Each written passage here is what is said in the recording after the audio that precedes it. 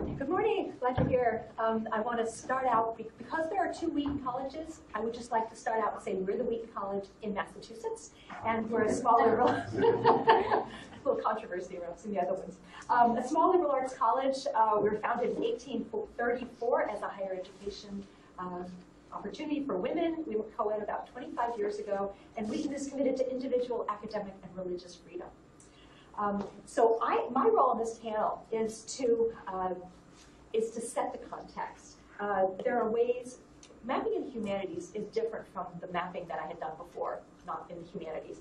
And so I would like to set the context, why it's different, and then I'd also like to make a few suggestions for how to handle data.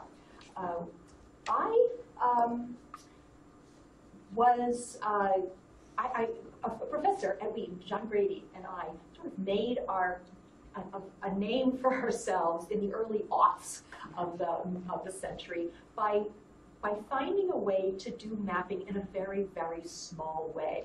So all of my mapping is characterized by being extremely simple, and that's good. Now I want to tell you my personal victory that the three maps that we're going to be talking about today, the three maps that were done this semester, were done without my help, and I'm so excited about that. I came in at the very end and was just so overwhelmed with joy that mapping is institutionalized at Wheaton. It doesn't need the GIS person to be there. So this is one of the first maps that I did for a faculty member in the humanities, actually the first map. A history professor, emeritus, Travis Crosby, was teaching a course on Jack the Ripper in Victorian London. And he found this map. It's by Charles Booth. The lines represent poverty or wealth.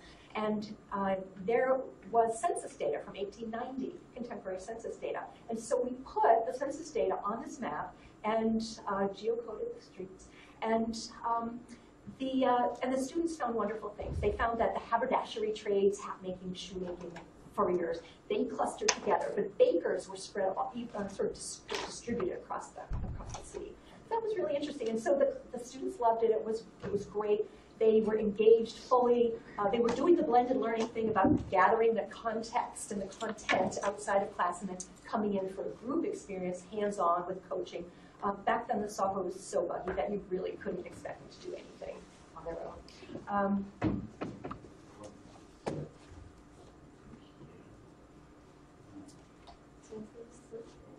Thank you, Esther. I'll just keep on talking.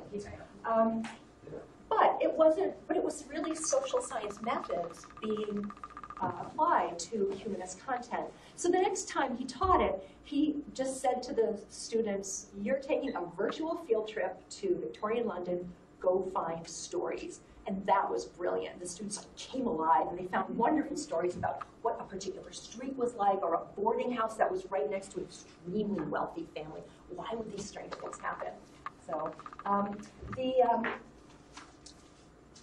what I want to say next is that why are these things different? Why is humanities mapping different from the mapping that people think of when they think of typical GIS? And I got so much out of this book. Okay, I clawed my way through this book because I am not a post-structuralist. But it was totally worth it because it completely changed my outlook. Charles Travis, Esri Press.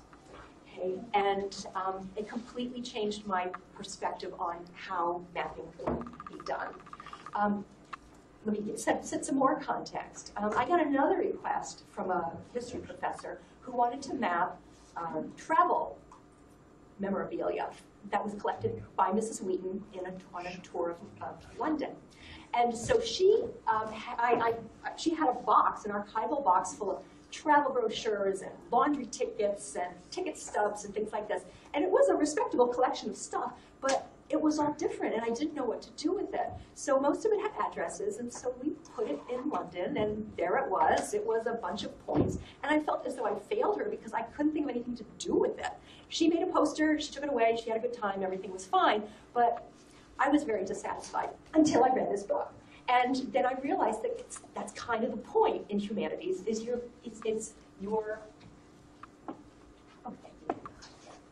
And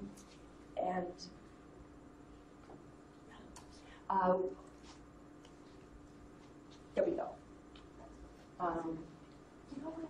If you go back up one more, let me go back to this. So what? There are different ways of doing analysis once you've got the map, and one is quantitative analysis, and that was what I was stuck on. Okay? And then there's trying to use the power of the GIS to say this is important, to have the mathematical response. Yeah, this is important. But then there's eyeball analysis, and I was doing a lot of that too. It's like, hey, that looks like a cluster over there. That's pretty cool. But you need a lot of data to do that. So what Charles Travis opened my eyes to is just that telling stories is a goal. It's not something trivial. It's the goal. And then the ability to put on spatial goggles and say, okay, I'm not going to be looking at the chronological thread. I'm going to be looking at a spatial slice right down through there. Now, here is one of Charles Travis's maps.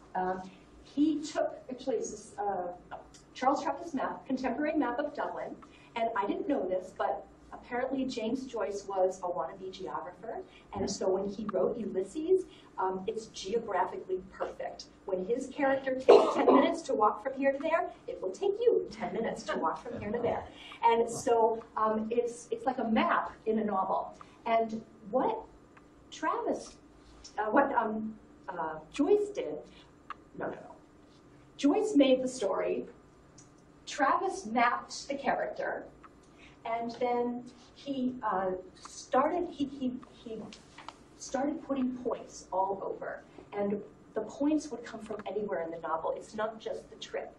It would be the trip, not just Bloom's trip. It could also be the other character. Who's the other character? Daedalus.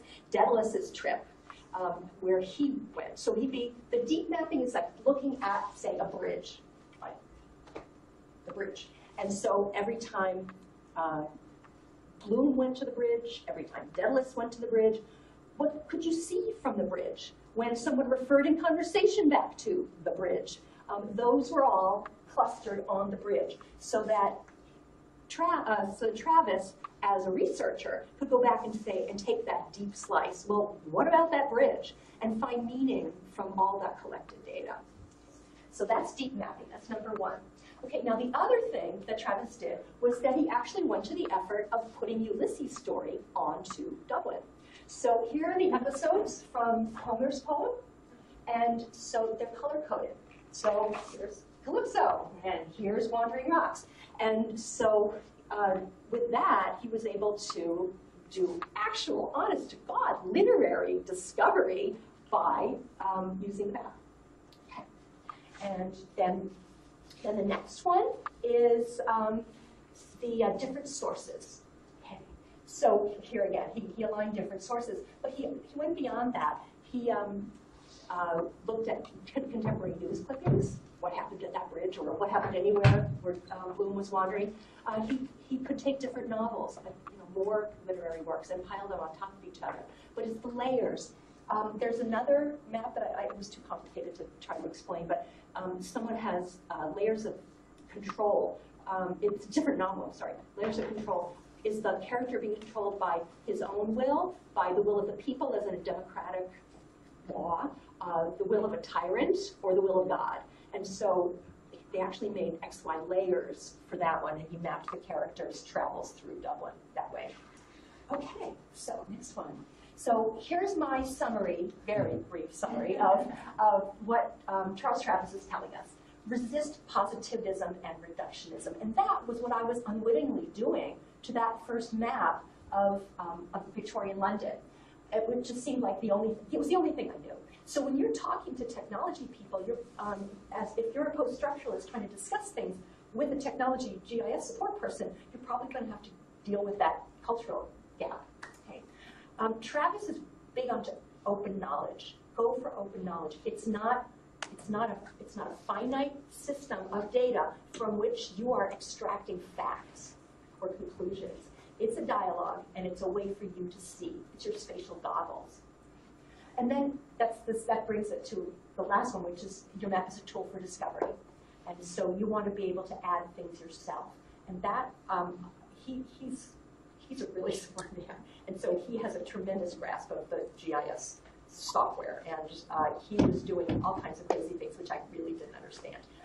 But he was keen on making sure that he was not delivered a final product. He was the maker. He was writing his map. Okay, so next I'm going to move on to some vocabulary, really. When people are viewing a GIS map, there are ways of viewing it. You can just do storytelling, and that's what I've been emphasizing here. This is important. That's great. But there's also the analyzing, and that tends to be more the traditional GIS. Let's look at what the data says. There's also a place in the middle, what I call eyeball analysis. Hey, that's interesting. And when I'm dealing with social science students and they see, oh, that looks like something that's happening together, I say it's not conclusive, but it's an opportunity to explore something. Maybe something interesting is happening there. So if it's raising a question, go check that out. Okay.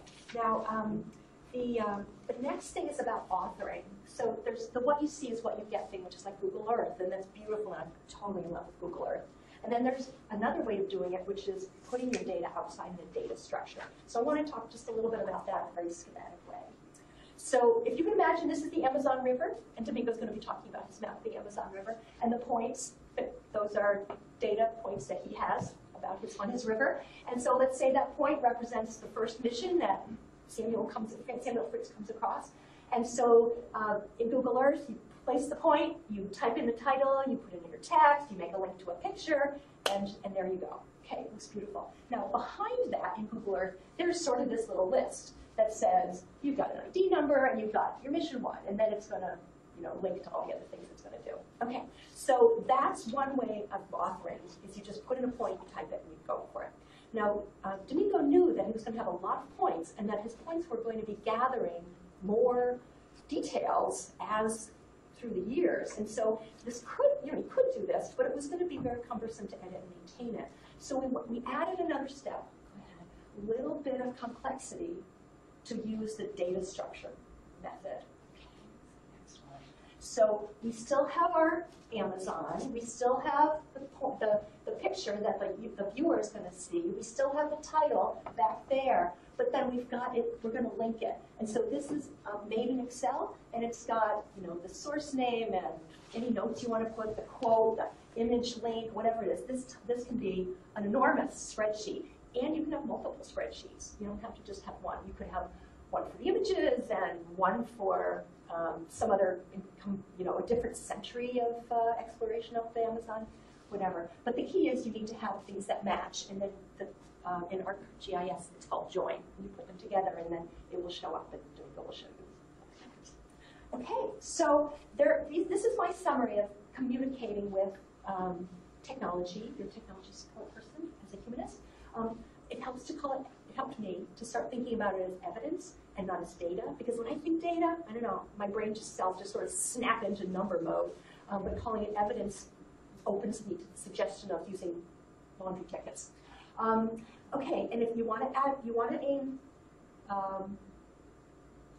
have it open so you can add data for yourself. There's a little typo, and you want to maintain your content in Excel if you've got a lot, and you want to plan for different kinds of evidence. So now what you really want to do is you want to see the maps. So I will turn it over to Jenni. Oh, great.